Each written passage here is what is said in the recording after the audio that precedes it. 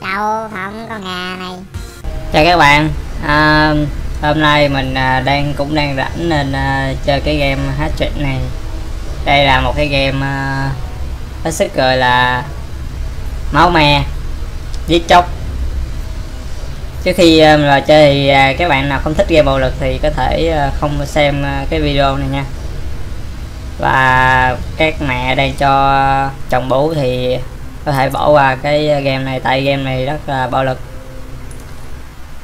Nói về bạo lực thì nó cũng không có gì gọi là bạo lực bằng mấy game lúc trước mình chơi, kiểu như đại loại như là game MԻNH á. Bạn nào chơi game đó rồi bạn đâu biết, mình rất thích chơi game đó luôn. Game cực kỳ hay, mà sao thằng Rockstar nó không ra game đó nữa chả biết luôn. Game này thì mình đang đi tới hình như là màn 3. Nó nói về cái thằng quỷ này, là cái thằng nó đại loại nó ghét cái thế giới này và nó muốn tiêu diệt hết loài người á, nên nó gặp ai nó cũng giết hết.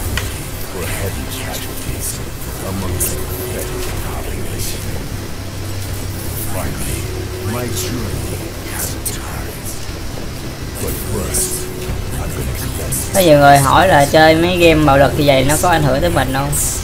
Tùy các bạn ảnh hưởng hay không là do các bạn thôi, các bạn suy nghĩ thôi, chứ riêng mình thì mình thấy bình thường, mình chả bị ảnh hưởng gì hết. Có nhiều sát nhân người ta có biết chơi game con mẹ gì đâu mà nó vẫn giết người rồi nó ăn thịt tà le đó là sao? Cái đó là do mình thôi.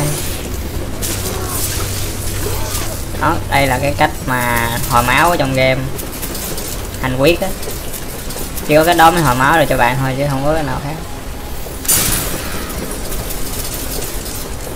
Mấy vụ án giết người, giết mấy người trong gia đình, chắc gì nó đã chơi cái game này.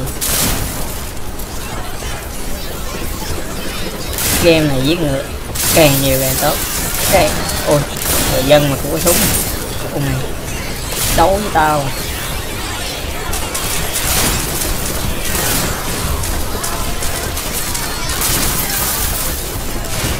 Mấy người này thuộc dạng giống như là buôn lậu thì có súng trong người.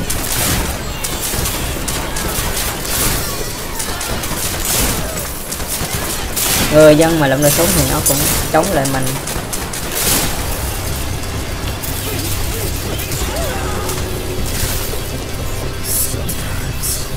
Này nhìn nó có vẻ badass nha.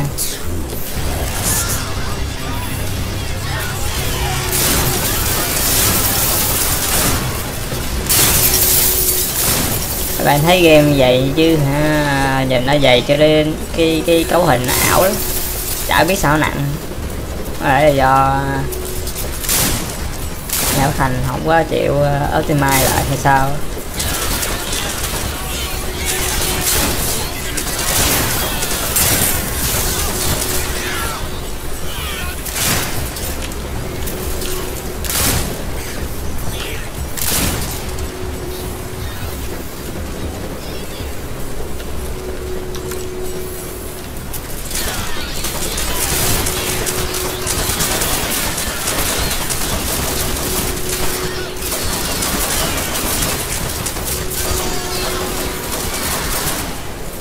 Súng lục bắn gì lẹ mà sao yếu quá.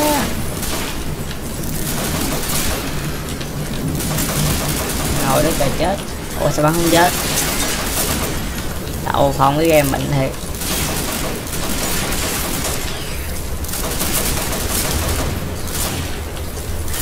Bây giờ mình không có làm game hướng dẫn hết story, tại vì mình đang đợi các bạn update cập nhật lớn của nó ra đó và mình làm luôn.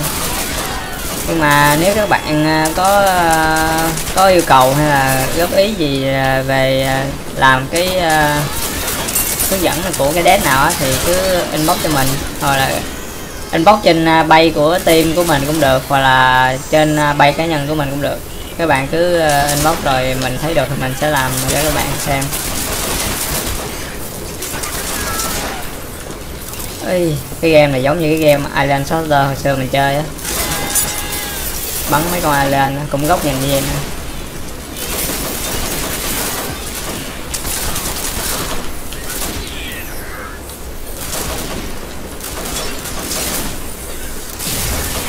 Mình chơi cũng khá nhiều game, bạn nào thích mình chơi game nào thì cứ recommend hay yêu cầu mình thử, nếu mình thấy mình có chơi được thì mình sẽ chơi cho các bạn xem. Giống như game này nếu các bạn thích thì mình chơi tiếp cho các bạn xem. Hôm nay chỉ là rảnh chơi chút xíu boss cho các bạn xem thôi.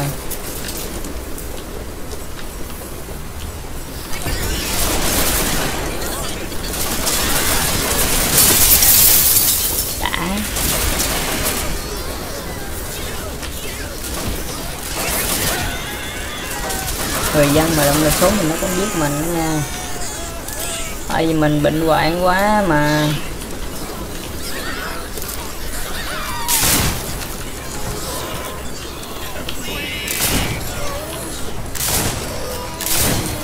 Ủa sao đứng gần nó không chết thiệt.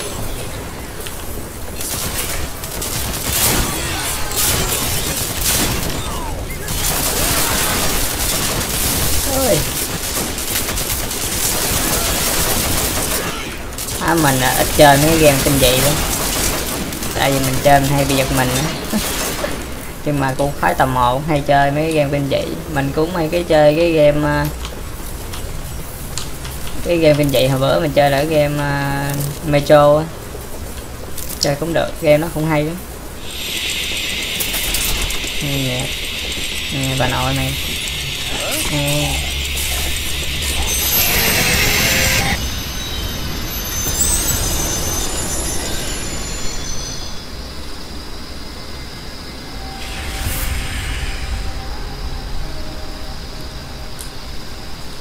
Trời, 80 chiếc xe hả? Ý cái gì 80 cái chạm hả? Ghê vậy ta.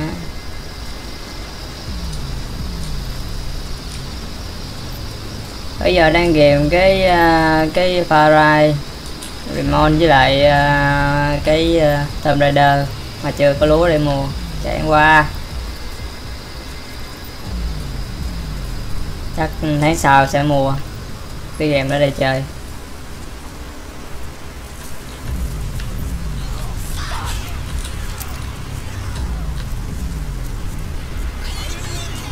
Cái chấm đỏ đỏ cho mấy đồ là mấy người dân á.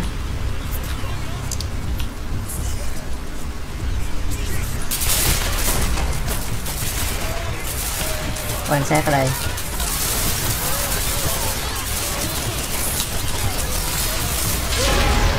Trời ơi không để ý chứ bắn mình chết luôn.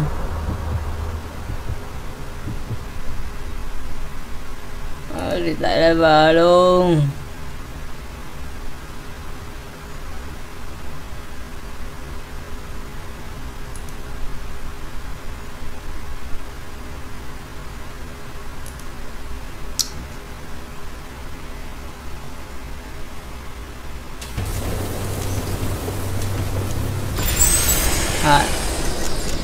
Là cái này nó rì bầu ở đây chứ nó mà rì bầu ở đoạn kia chỉ chết, thì lại mệt lắm. Tụi này nó mạnh quá mình phải cẩn thận thôi. Ôi sao rì bầu mình cứ xíu máu trời. Cái này không để ý để nó chết tỏ.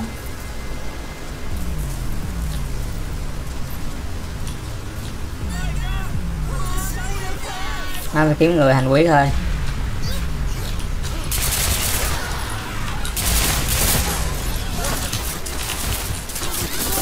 Ui chạy.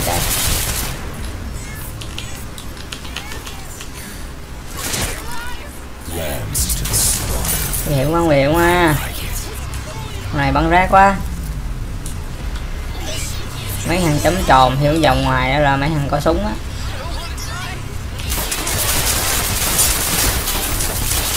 Mình không biết cảnh sát hay gì nhưng mà nó có súng, có thể là người dân.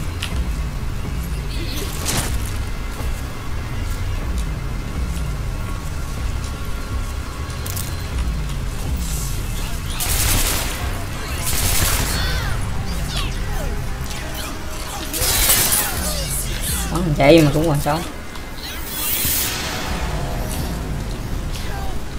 Rồi qua bên kia.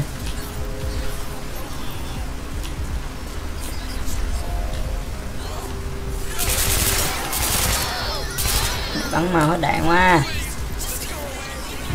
Ôi 3 thằng 4 thằng. Nguy hiểm quá. Công nhân mà cũng có súng nè. Chết, cụ này điên rồi.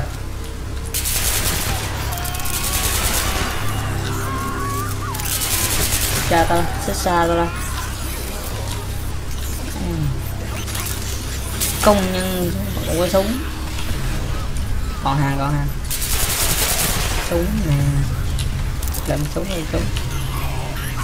Lầm như súng.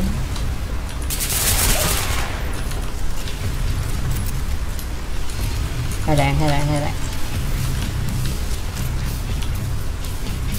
Tao không phải là anh hùng nên tao không cần phải chơi trò chính nhân quân tử với tụi mày. Ô, mình làm gì đây? Làm gì ở trầm xăng này đây?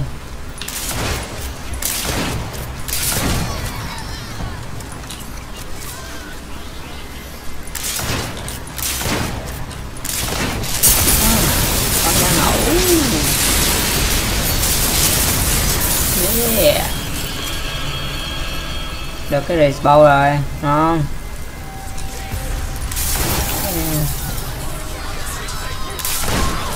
Có công an trong đây không? Không có ai.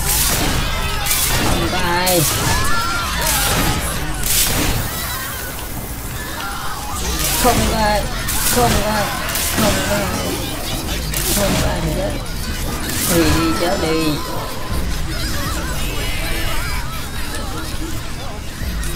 Công an sắp tới.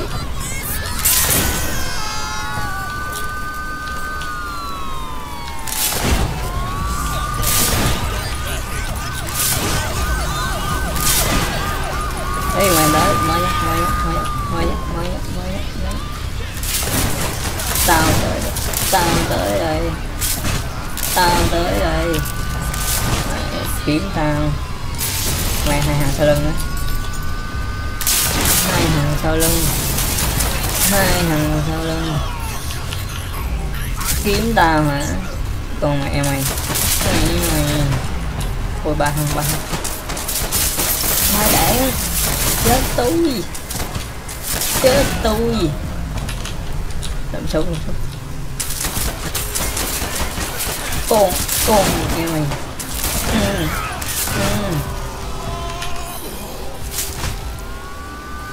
Chết rồi. Còn 2 thằng kia. Nghĩ người dân làm súng. Có làm súng nữa. Ôi gì vậy?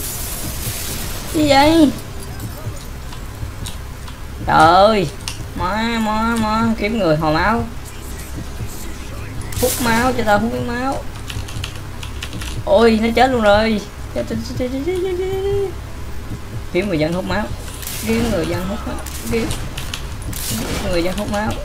Trời nó chết luôn rồi. Trời ơi. Còn nào không? Đây. Đấu tự đây. Súng mạnh quá, nó chết luôn rồi. Dùng súng này bắn thôi. Ê. Lại đây anh biểu. Đây đó. Ngon. Tụi cảnh sát một dạy cho đẻ.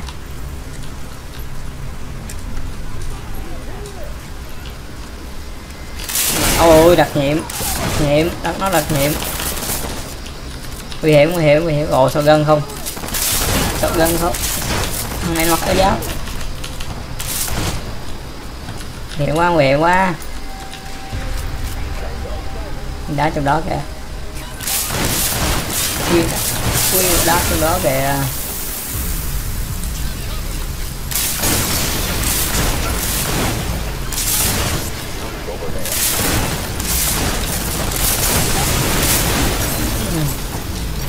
Hiệu ứng cháy nổ làm tốt chứ nữa. Game nhỏ nhưng mà làm được gì tội.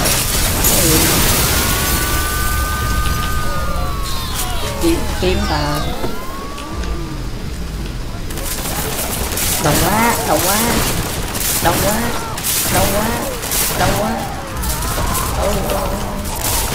đông quá đông quá đông quá đông quá đông quá đông quá. Má con này mặc giáp không mà khó chơi quá.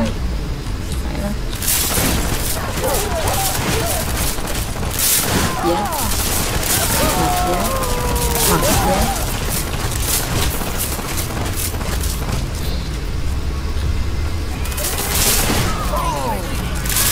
ôi mà giáp có chơi không?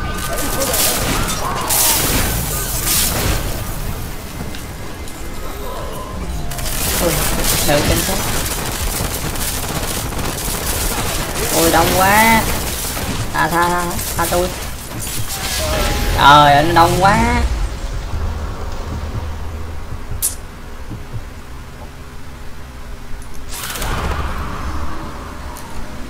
Nó đông quá anh chị em ơi.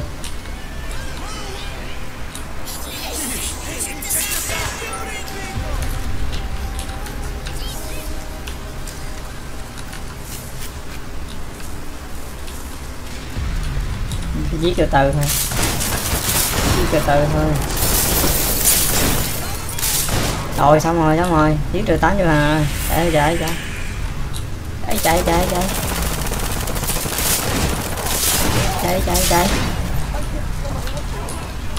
lên xe, lên xe thép rồi.